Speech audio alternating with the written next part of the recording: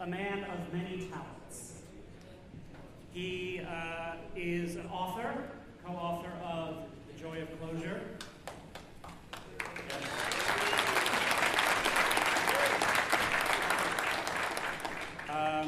He has... Am I making all that noise? Yes. Ask through the mic. All right. So, yes, he is an author.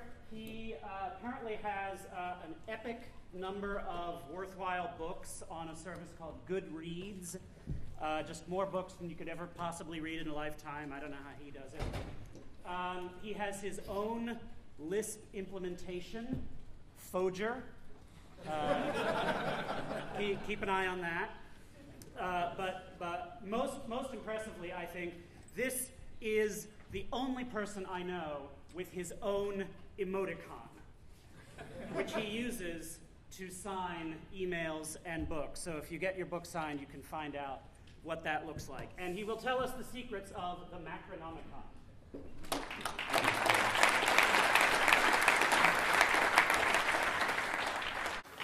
So one day the acolyte came to the master macrologist and seeking wisdom. The macrologist's name was Pai Mu. And he saw the acolyte coming, and he knew that he sought knowledge, and he said to him, "Stop. What is the true power of the macro?"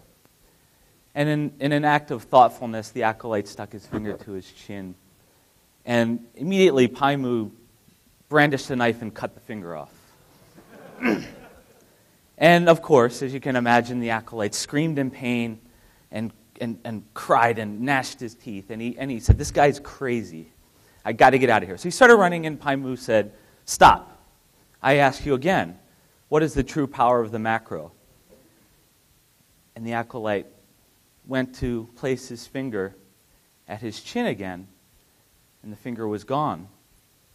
And he was enlightened.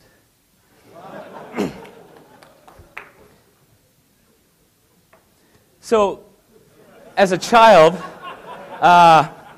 I spent a lot of time on the Commodore 64, and I probably betray myself as a child of the leisure class that I had this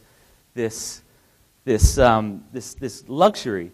And one of the early programs that I wrote was a baseball statistics calculation program. And one of the nice things about this was that we would play games in the neighborhood, and then I'd run home and I'd type in all of the statistics that my friends and I had accumulated throughout the day, and then we could see how we were doing over the course of the summer.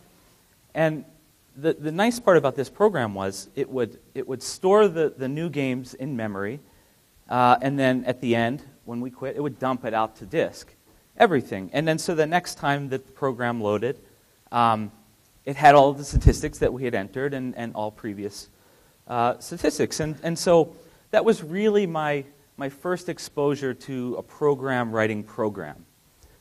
And that is exactly why I'm here today. And as Stuart mentioned, I did write a book, but that's less important. So yeah, we're talking about program writing programs. And for anyone with some number of experience in the computer industry, you've come across programs that write programs. And some examples, to more or lesser extents, they give you that capability. But these are tools, and really what I'm talking about is language-level program manipulation. So let me talk a little bit about some of the popular cases. And so I will start with C. And C, a long time ago, had an interesting property. And so you could define a preprocessor directive from any random sequence of characters. And so what that means is that you could replace any block, any string of code in your program with anything. And so this was crazy. I mean, unbelievably crazy. So this was causing all kinds of problems. So they thought of a fix, and instead they limited it to rather than random strings of characters, it was more along of expression. And so what this allowed you to do is describe preprocessor directives that could be direct replacements in your program text. But there were problems with this because the replacement, the way that it parsed, was very different from the intent, whereas the intent was more along this line. So every C programmer knows that in order to get around this, you just jam a bunch of parentheses around everything. And so eventually you'll get this right. But it's not exactly right because you can have expressions that cause side effects. And so all bets are off when this happens. There's not a lot you can do here. I mean, I'm sure that someone's figured this out, but I got out of C a long time ago, and I haven't been following the state of the art in crazy preprocessor directives. But there are other things that give the same kind of behavior, but in a slightly different way, and one is C++. And everyone's heard of the term template metaprogramming. And an interesting example of that is a factorial that occurs within the templates of a C++ program. So at compile time, factorial of a constant is calculated and outputted. So this is pretty good. But C++ allows you to do this in a number of ways, giving you a number of tools. And one is it has values. Another is it gives you functions, branching type things, and recursion. And this is starting to smell like Turing completeness to me. And I have a little rant that I like to give about Turing completenesses. And if you're on the internet, you know that any conversation about programming languages eventually devolves into a talk about, well, this language is Turing complete, and so it can do anything that other language can do. And of course, to an extent, that's right. But I mean, even though that's not the exact meaning of Turing completeness, but the meaning is known. But there's a problem with that, and there's a problem. The problem is one of diminishing returns. And so, even though this may be Turing complete, you wouldn't want to write a spreadsheet program in this. So let's talk about OCaml for just a moment. And OCaml is actually very interesting. It's much more interesting than these other two that we talked about because given a piece of OCaml code, you can deal with that in one of two ways. You can deal with it directly like this, or you can deal with it as an AST.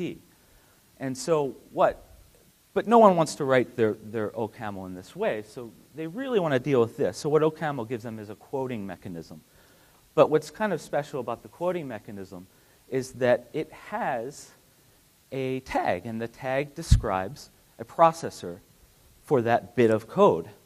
And so this is actually very interesting because you can get a lot done with this, and you can do some very interesting things with syntax with this OCaml mechanism. But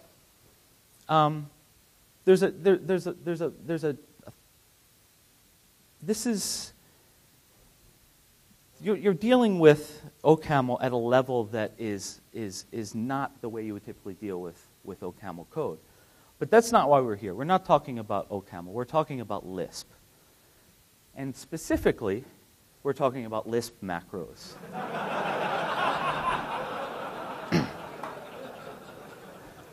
So last year, Christoph gave a great talk. I thought it was a fantastic talk.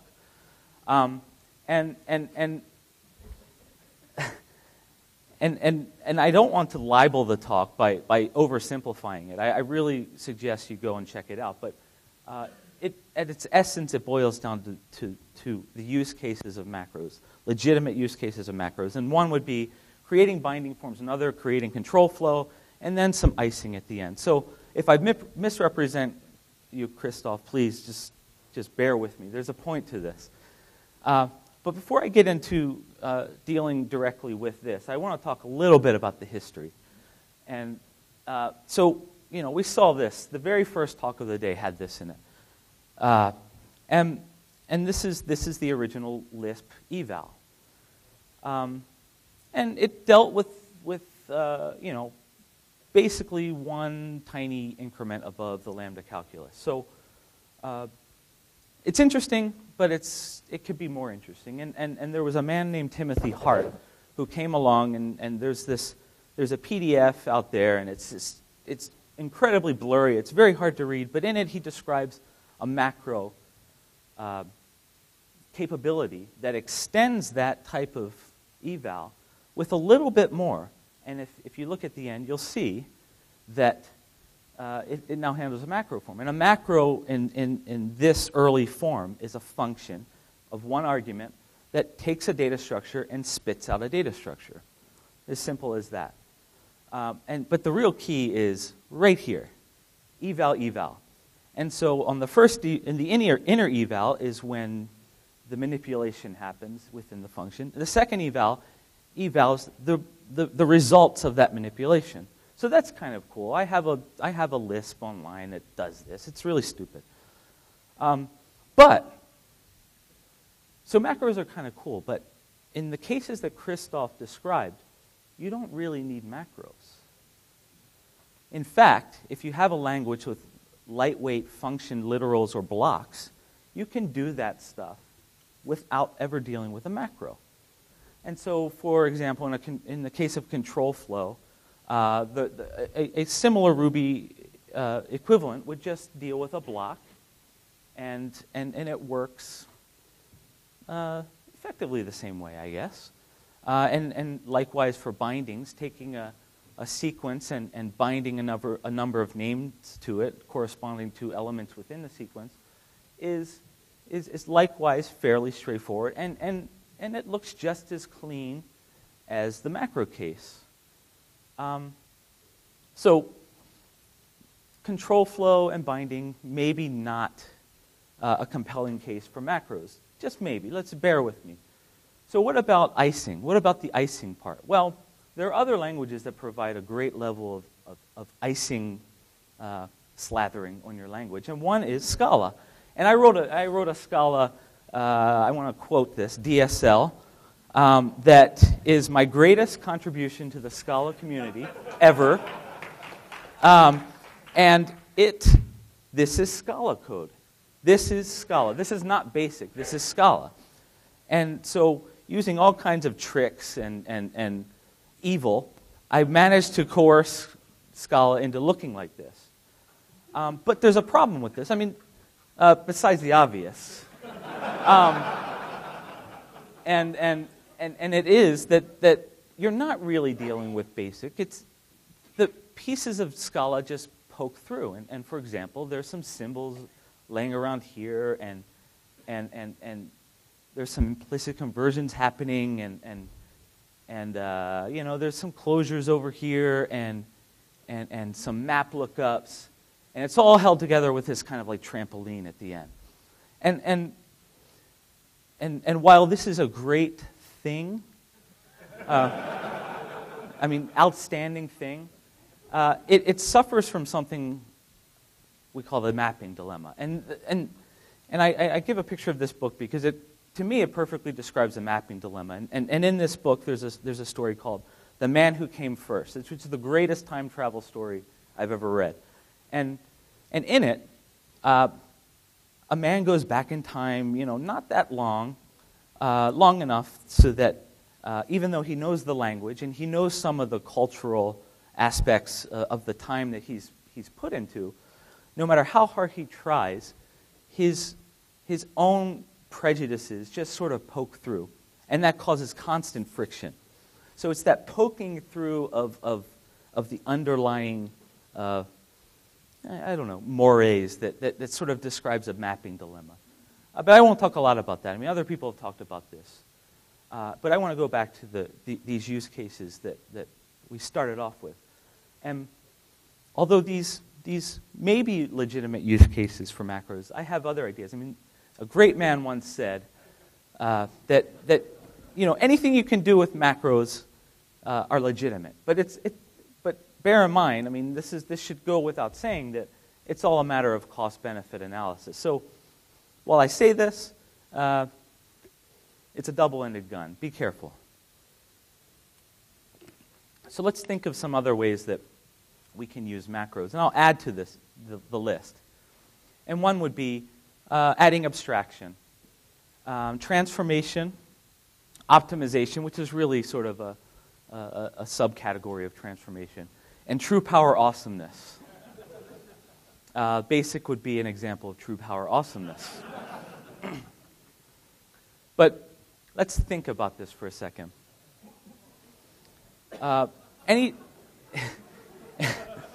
Anytime, this is gratuitous, I'm sorry.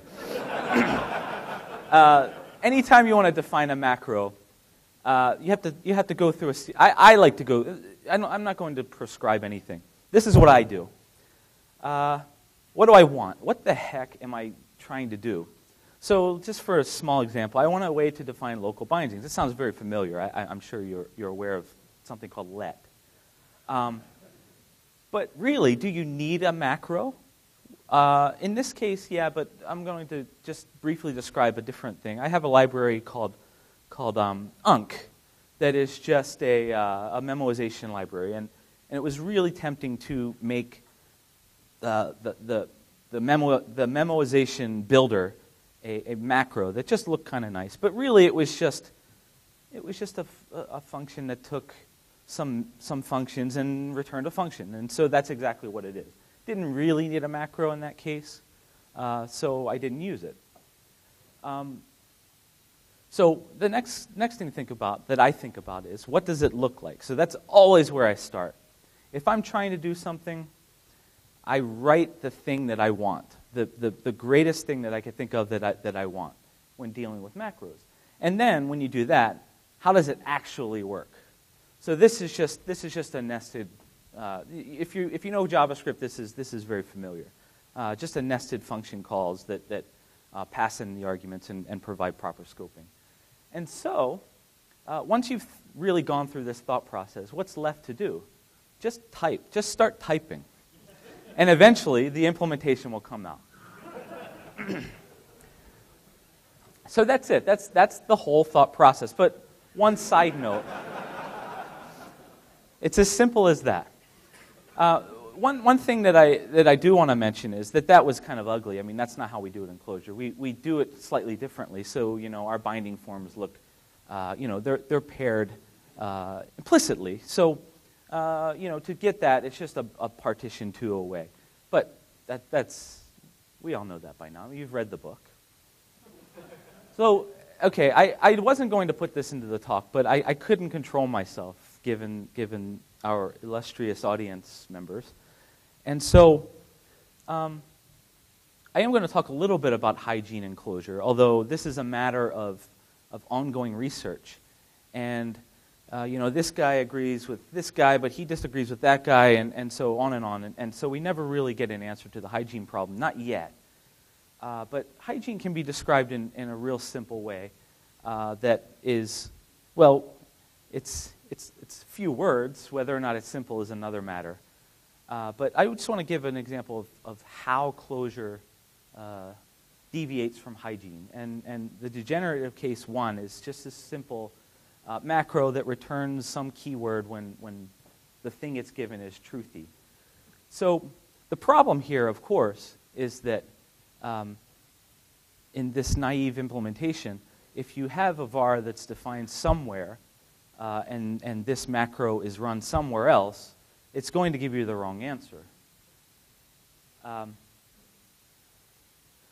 problem is because the way that Clojure works, the symbols are expanded to be qualified. And so there was a problem with the original implementation, which is easily fixed. But this is definitely a case of hygiene that you might hear used on Usenet, perhaps. So schemers are always saying things like, oh, well, proper tail calls and hygiene and unhygienic, and they use it in this sense, and this is definitely true, where hygiene means clean and unhygienic means dirty or rotten. And that's you can make a case for that. But there's a different sense of hygiene, I think, which is illustrated in the degenerative case 2, which is where, you're doing something like an AWEN where the definition of a local it is available within the body. And so it's sort of magic the way this happens. But it's not really. It's just you're breaking hygiene for a specific purpose. And so now you've still shadowed the original an original definition of it, but you've done it in a kind of a weird way. It's not textually obvious what's happening here, and so that's part of the problem with this. So in Clojure we do a slightly different thing where we provide binding forms when we're trying to do this kind of stuff, and that solves that particular problem. But there is a use, even though it might be small, and it's not. It only happens maybe once, twice in Clojure Core itself, where you want to break hygiene. But that's definitely a different sense of hygiene, where it's more, a sanitized versus rolling up your sleeves to get stuff done. So providing that window into unhygienic behavior. But that's just a side note. Really, what I'm going to talk about is the use of macros and a little bit of the abuse. And so I used the word DSLs earlier, and I quoted it, and there was a reason for that, because a lot of what we're doing, I don't really agree are DSLs. And because DSLs created as embedded DSLs especially, are very, very hard. And not only are they very hard, but they're very hard to make robust, and they're very hard to make so that the language details don't bubble up to the top. And they're very hard to make that provide useful error messages. So I really don't want to talk about DSLs in this talk. But what I want to talk about, and this is what macros I think are great at, are creating MSLs, which are mood-specific languages. And so I didn't invent this term, but I like it. And basically what it means is we want to be able to write a language that makes sense within a given context. And the way that it's used in Puimarda's papers is very, very restricted within block context. But I'm not talking about that. I'm talking about trying to create a language that makes sense within a certain context. And one example is a library that I created called Trammel that has exactly 0 users, not including myself. And so I went through that process I described earlier, and I'm not going to go into great detail, but I think it's useful to enumerate the things that I wanted to get done. And one was a new pre-post syntax. Another was a decomplected contract from functions. I wanted invariant on records and types and references, and definitely better error reporting, and some other stuff that it's unimportant. But really, did I need a macro? And the answer is yes. And the reason is for a specific thing, and it's called second-class forms. If you're unfamiliar with second-class forms, it can be described easily. For any language that is above the pure lambda calculus, there's something called a second-class form. And in the case of Haskell, perhaps, would be maybe, a type annotation. But in Clojure, and in specifically the case of Trammel, it's this pre- and post map. Now, what that means is you can't get the pre- and post map in there as the result of an expression. It disappears. It disappears at compile time and adorns the function that it's attached to. So this is a great example. I mean, I can sit and I can pitch on the mailing list and say, hey, I think that pre and post conditions should look like this instead of this, and so I can do that round and around and around. But really, why should I? I have macros. Why do I need to wait for Rich to do that? I have the power. He gave me the power, and I'm going to use it. And so, I use macros to provide a new kind of pre-post syntax. It's a little bit more compressed. And it's this little vector that's hanging off at the end of the arg list. And so for a square function, it just describes that the square function accepts a number that's not equal to 0 and produces a positive number. Simple. Well, I should hesitate using that word. It's easy. So another thing that I really wanted, and this was more important to me than the other thing, and I could have just used the regular syntax for this, but I wanted decomplected contracts. I wanted to define a function and then later on apply a contract to it. And this is kind of what it looks like. You know, if you're doing the Gregorian last day of month calculation, there are certain things, you can write that, and in a completely separate place, you can write the contract for it, or you can do it right underneath. It doesn't matter. It'll find out where it is, and it'll apply the contract after the fact. A third thing that I wanted were record invariants. And both this and the other thing do some really evil stuff that we can talk about later. But the fact that Clojure even allowed me to do this is just astonishing.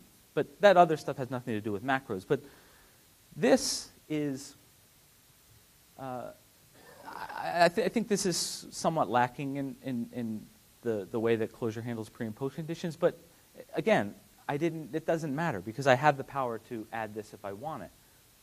And so finally, I wanted better error reporting. At the moment, if a precondition fails, it throws an assertion exception. But I really wanted to know if it was a pre or post condition. I really wanted to know, I wanted to be able to assign blame, which function through this or what function through that. And at the moment, it's kind of a hack the way I do that. But with new capabilities that seem to be coming down the pipe, like load-bearing exceptions, I think I can get more contextual information out of that. But there is a technique that I use throughout this whole library, and actually it's used a lot, and that I find simplifies the matter of writing macros, and I like to call it piecewise transformation. So if you look in the Trammel source, you'll see this kind of pattern throughout, and you'll actually see this pattern in the Clojure core also, where you disassemble a data structure that comes in, such as a body, which is just a data structure that comes into a macro, and it's incrementally manipulated in pieces and eventually built back up into the thing that the macro is producing. You can even go in the Clojure core and see how this is done in def multi. This is just a piece of that macro. But in the book, I talk a little bit about a macro called as futures. But I don't go into this piecewise transformation at all.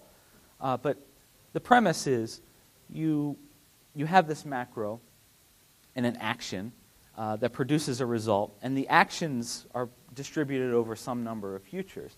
And then afterwards, after they're done, you can use the results in a body. So a use of this might look like this, which is not all that compelling, but it's simple. It fits on the slide. But if you want to sum the factorials of a bunch of numbers, you can distribute that across a number of futures and deal with the result. But the important part is the implementation, and specifically in the let. And what I've done is I've sort of split it up and dealing with the left-hand side and the right-hand side in different ways, and then reassembling them into the body. And what I always try to do when I'm writing macros, and I don't always succeed, it's actually a little bit difficult to do, is to try to get the last thing in the macro to look exactly like the thing that it should be when it comes out. And it doesn't apply to every macro because they're all different and some are more complex than others. But what this approach allows me to do is something I like even more, and that allows me to, along this piecewise transformation, to attach functions, validation functions, on the parts and report errors on the bits and pieces of the transformation along the way. So maybe you could experiment with this, or maybe you have a different way for writing macros. But I found this a very good way for me to wrap my head around what was going on. But back to Trammel. So what is underneath of Trammel? And this is really what the beauty of Christoph's talk is. And he says that for any macro, make sure that your base is solid and you're building on something that is composable, that makes sense, and that's exactly what I'm trying to get by here. And this is teased out in something that I want to call the primacy of semantics. And what that means is perhaps the most important thing in any program is that it does what it's supposed to do. And regardless of any other thing, that's what we should focus on. And a long time ago, a great computer scientist talked about this specific thing. So at the bottom is something I like to call contract, which is the simplest thing in the world, minus some crazy web of try-catch that I build that I'm not showing here that assigns blame. But at its essence, it's just this simple thing. That's a function that takes a function and some number of arguments that has the pre and post conditions attached, and that delegates out to another function. And so what this allows you to do is a constrained function is just the partial application of the contract with the function that you're trying to constrain. And what's kind of cool about that is you can then piecewise compose these things one after the other. So you can take a piece of a contract here and a clause of a contract there and bang them together, apply them to a function, and it just works. But another thing that I actually like even better than that is it provides contracts on higher order functions. And so I can, with this macro, I can define the constraints on a function that take a function and define the constraints on the function that function takes. If that made any sense, you deserve a cookie. So yeah, that's all it does is it describes a in-place contract, and that during that delegation, prior to the function going in to the function under constraint, it applies a contract. It's as simple as that. But the cool thing about all of this, and it would be worthless if I couldn't do this, is that given a single command, it all goes away. It just disappears. So that's kind of cool. That's actually something that macros are very, very good at.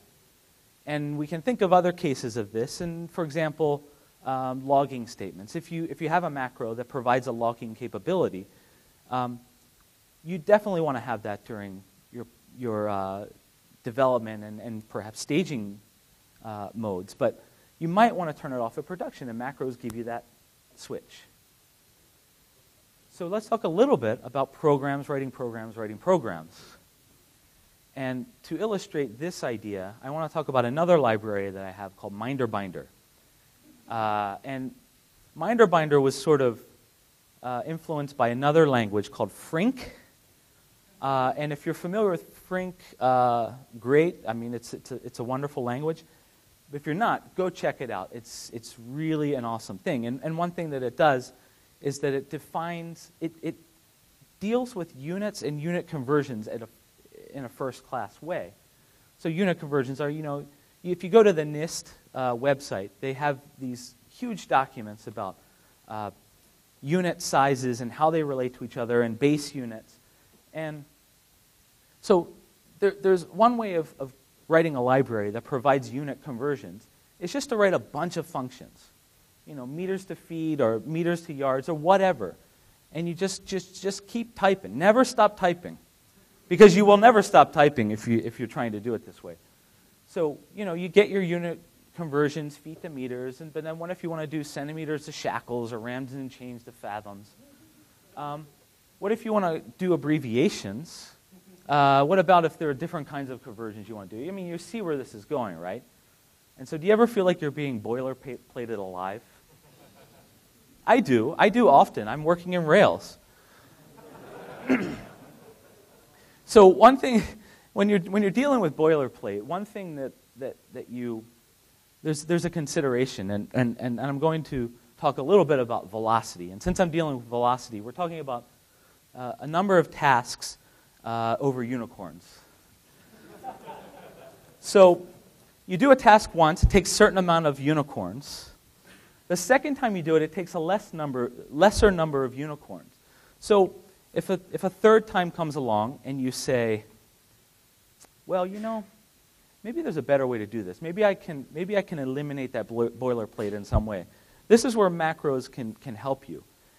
And although the third time may be longer than the second time, I would say that in subsequent number of implementations, it's actually going to save you a lot of time a lot of unicorns over the long haul. So if we're talking about semantics, maybe the best thing to describe a library of the kind that I wanted Minderbinder to be would be to just look at the specification and just type out all those functions. I mean, here it is. It's right here. This tells me everything I need to know. But that's less than satisfying because really this specification can be used directly. He just puts parentheses around the specification. And that's exactly what I did. I took that specification and I sort of manipulated it in a little way and made it look somewhat like Clojure code might look. And this leads into something I like to call the primacy of syntax. I didn't invent any of this. All of these terms are someone else's. I'm just stealing them. And John Schutt, the author of the kernel language, talked about this. But it boils down to this. Anything in a language that is semantically useful and used systematically eventually finds its way to the level of syntax.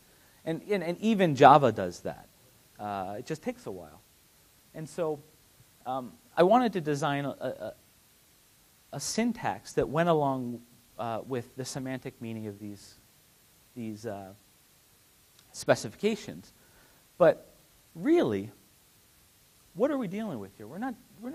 Syntax is nice, but really we're dealing with data, and it's just data. It's all data. And Rich talked about this yesterday, and he's thought about this a lot harder than I have. But the fact that the code is data. I'm not going to use the word homoiconicity, but the fact that macros deal on the level of data and the data is corresponds to source is the whole reason that I'm giving this talk. But there's more to it than just macros. As Rich said, it provides a system that is queryable and that you can attach metadata to. So this is a very powerful idea. And there's two ways to approach this. You see it even in something like Leiningen that takes the specification of a project and feeds it into an engine that does some stuff. I mean, that's data. So the length specification is data, and if you squint a little bit, it comes out. I mean, there's some data hidden in there. So Minderbinder uses that data to build up some interesting behavior. So let me ask a quick question. What's the fastest way to multiply two numbers? Anyone have an idea?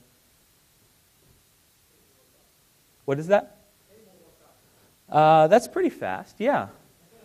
But there's an even faster way. You just take the answer and you put it there.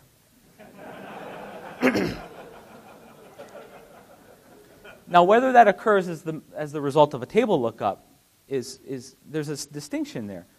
With macros, that lookup can happen before the code ever executes. It's happening at compile time, and that's exactly what I tried to do. And so I created I messed up. I created an MSL called def units of that takes that specification as a base unit and provided a description of the unit conversion. So within a meter, there's a certain number of inches, which is a fractional value, and a foot is 12 inches, and so it's sort of it's interrelated. And this MSL is motivated by a book called Let Over Lambda. And it's a bit of this is in The Joy of Clojure too. But I really thought that this was a powerful idea. So what this gives us is the result the result of that is a map. And the map is flattened, and the meter is equal to 1 meter. That's the base unit in inches. And it all relates back through some compilation time manipulation. And that map is then fed in and results in another macro. And now that macro is just a lookup. So given your unit and a quantity, it does a multiplication at compile time, and it's used like this. And what comes out? The answer. The answer comes out. This is all happening at compile time. So I've taken this specification and reduced it to a value. And now if I want to, I can generate all of those feet to meters and blah, blah, blah, which the bodies are just constants. And if I really wanted to, which I probably will, if I wanted to go from one kind of unit to another, that's typically the result of a function. So then you can jam all this stuff together, and you can create, I wouldn't say something as comprehensive as Frink, but you can get something that's pretty nice, and that's what I'm shooting for. So I can't believe I actually had enough time. So if you want to learn more, there's some books that talk about this kind of stuff, and there's some papers and websites, and you can view my source. These slides will be available after the talk. And so, I want to say thanks to everyone, especially Rich and Closure Core, but also my colleague Jamie Kite, who really took a mountain, cyclopean mountain of slides, and turned it into something that was worth looking at. And there's a lot of other people I want to thank. And thank you. That's it.